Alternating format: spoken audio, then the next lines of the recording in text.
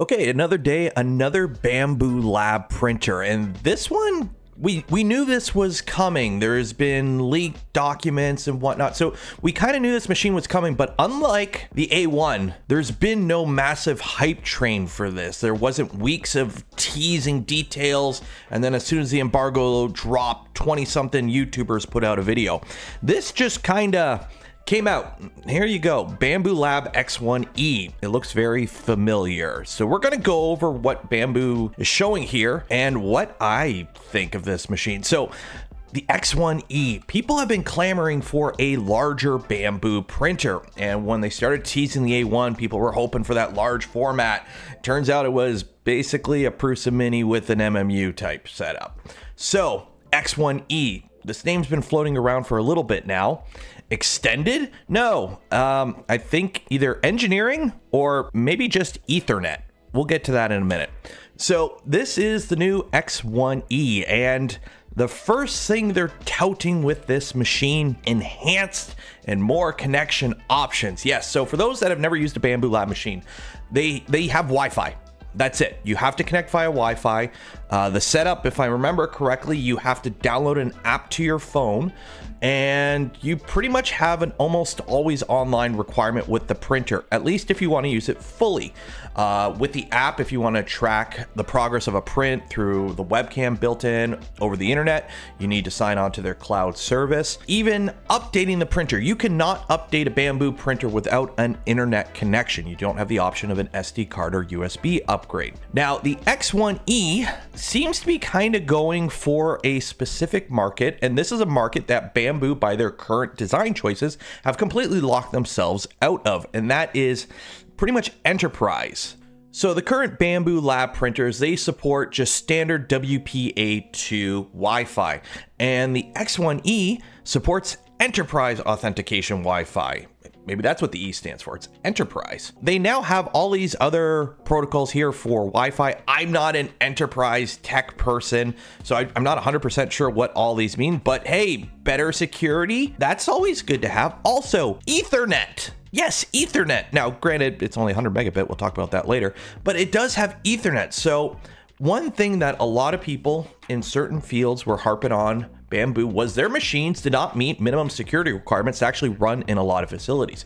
If you did anything that involved ITAR, International Trade and Arms Regulation, or anything where if your company developed something that you just do not want that accidentally leaking out, the BambuLab machines were a massive security risk. Their requirement for a cloud service, having to connect to a server somewhere. The cloud is just a computer in somebody else's house. So these machines were security risks in a lot of different businesses. A lot of businesses, their IT departments would not allow something like this to exist.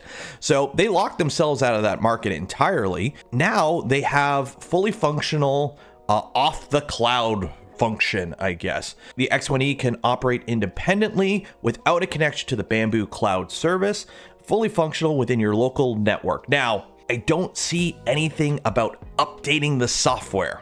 I'm hoping it's possible. It would make the most sense, but the current machines can't be updated unless they connect to the cloud. So hopefully they change that. And then also, if they change that with this machine, can you go back to your existing machines and allow users to update their firmware without having to connect to the cloud? So heavy duty air filtration.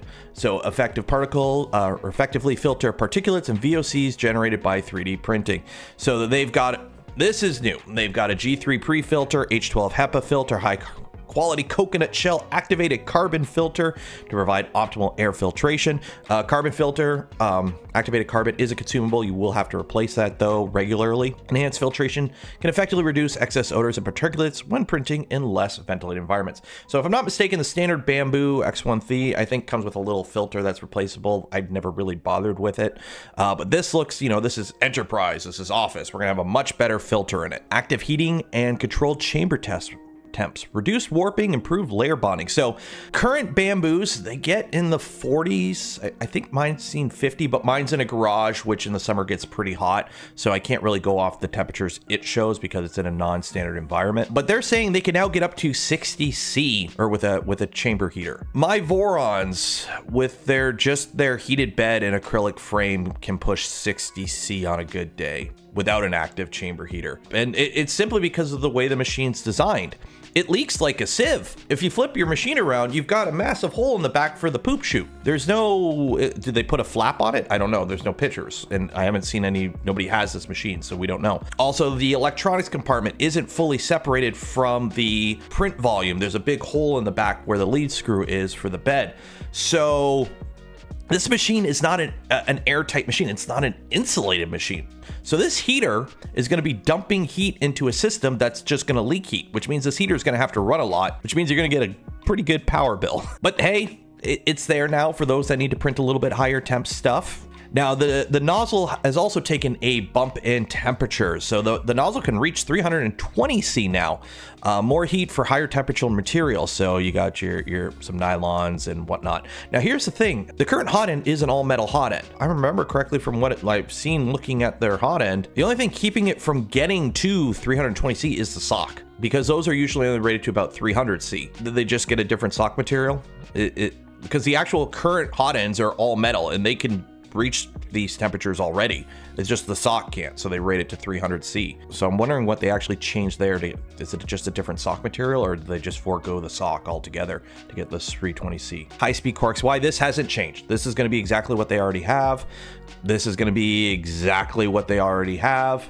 AI failure, this is going to be exactly what they already have on their current machine. So this stuff isn't new. This is all what they currently have. Supports the AMS system. So again, nothing new.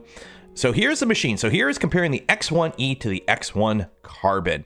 They are pretty much the same physical machine. You could see that big hole in the back there. That's going to leak air through the poop chute, which is still there. They now have a warning sticker on the motor, though. That's new. Touchscreens look the same, so I'm assuming these are running the same controller boards as well. But we now have WPA2 Enterprise options for Wi-Fi instead of just none. So advertising your new machine with the fact that your current machine is lacking in security is bold move, Cotton. Ethernet, yay, Ethernet. It's 100 megabits, which, let's be honest, you're really only transferring STLs and a webcam feed. 100 megabits is fine. It's fine. You don't need 1,000 megabit. It's a 24-hour print. Transferring the file 30 seconds faster isn't going to change much, so whatever. But it is nice to see they finally have Ethernet. I really wish all the machines had Ethernet, but you know, it's Bambu's machine. Supported filaments, the same, just superior, because the chamber can get a little bit hotter and the hot end can get a little bit hotter. Heating, active chamber heater is now a thing. The power bill difference between these two machines is going to be interesting if you're running this chamber at 60 C. So there's that. We have much better filters because the standard one just comes with coal-based pellets, which I don't think I've ever bothered to change. Whereas the new one, X1E, has a much better filter system. So if you're running this in the office with printing stuff that stinks, probably good to have. Network control. So we now have Ethernet.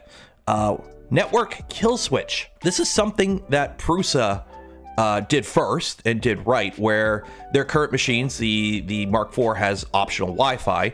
You can actually just remove the Wi-Fi module. So I'm assuming this is somewhat of the same thing here, because on the existing machines, you can't actually fully disable the Wi-Fi. You can go into the software and change it, but the chip's still there and it's still doing its thing. So that actually doesn't meet certain requirements for security in certain places. 802.1x network access control. I'm not entirely sure what this means, because you can already control the existing machines over the internet. And to be fair, the existing machines do have a LAN only mode, but it's not quite the same as what they're offering here. You still need to connect to the internet to update the machines, and if you want to use all the features. So the tool head, pretty much exactly the same, only you can get a 20 degrees Celsius hotter. The bed is the exact same bed. The only difference is it has a smooth PI plate versus these options here. Smooth PI for certain materials makes a bit of sense. Speeds and feeds are going to be the exact same. It has the same sensor, same not LiDAR, same camera, and the physical dimensions. The new machine is heavier for $2,500 US. So if I'm not mistaken, the stock X1, not the combo, the stock X1 is $1,200 US. So that's what? So $1,300 more than a standard X1C. There's no AMS. The AMS is an option. This is before tax as well. So you're basically paying over $1,000 more for a chamber heater that's going to have to run nonstop because you're going to constantly leak air. Some better connectivity and the ability to run it in fully LAN only mode and meet some requirements for certain businesses. This is an enterprise product.